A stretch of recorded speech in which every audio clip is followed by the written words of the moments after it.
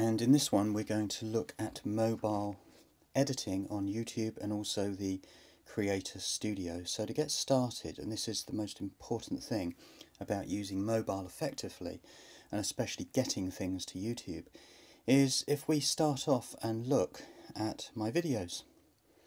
And if you wish to start a brand new upload, then click the upload button.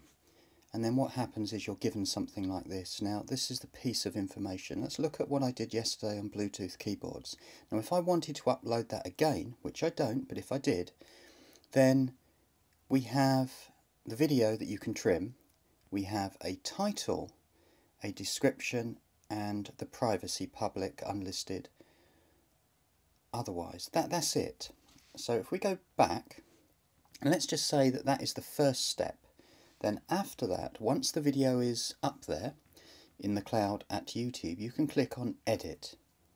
And then when you click on Edit, what you get is a title to edit, a description to edit, public, but in addition you get some tags to edit. And that's all you get. But watch this, because this is the very interesting part. So we come back out of that,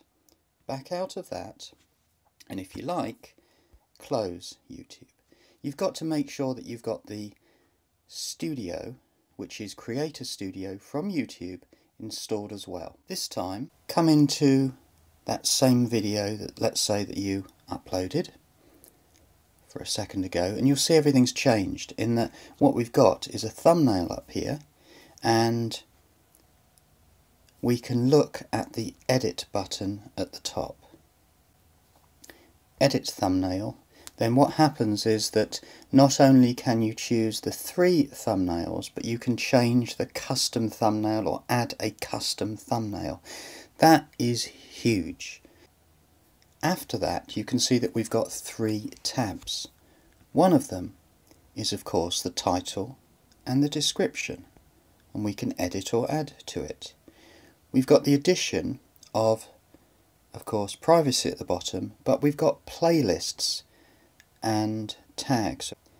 Monetization. If you wish to, you can turn advertising on if you're linked in as a partner with an account.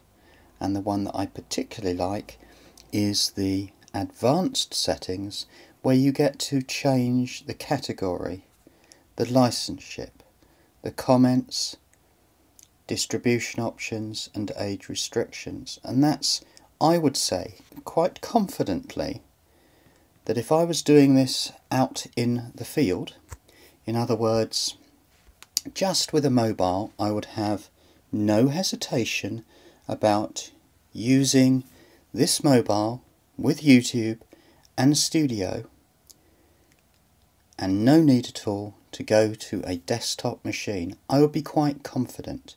Then that would be fantastic. Have a lovely day.